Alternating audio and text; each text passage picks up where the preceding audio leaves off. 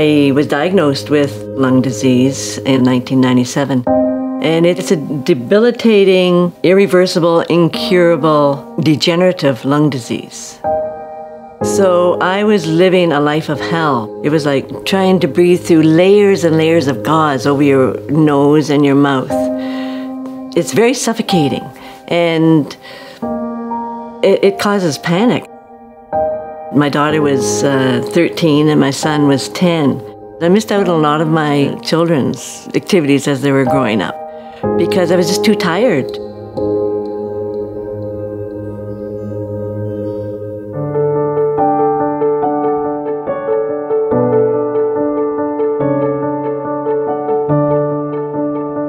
When I arrived at UHN, the surgeon knelt down on one knee and he made contact with my eyes, and he never took his gaze off my eyes.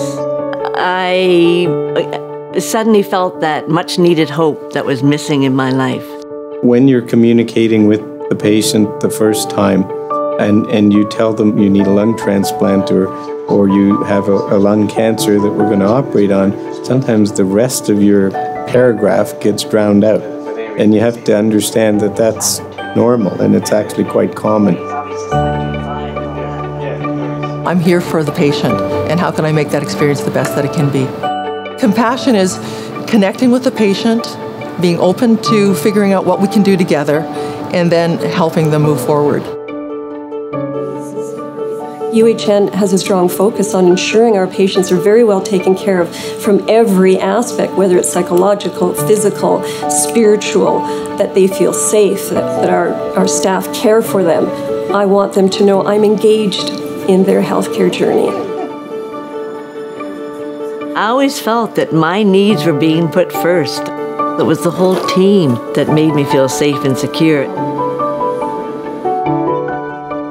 The physiotherapy is as important as the nursing. The patient is interacting with different parts of our team, and yet we're one continuum.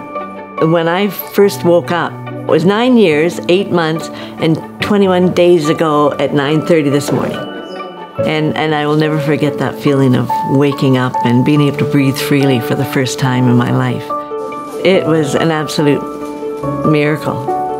I feel gratitude every day for this second chance at life.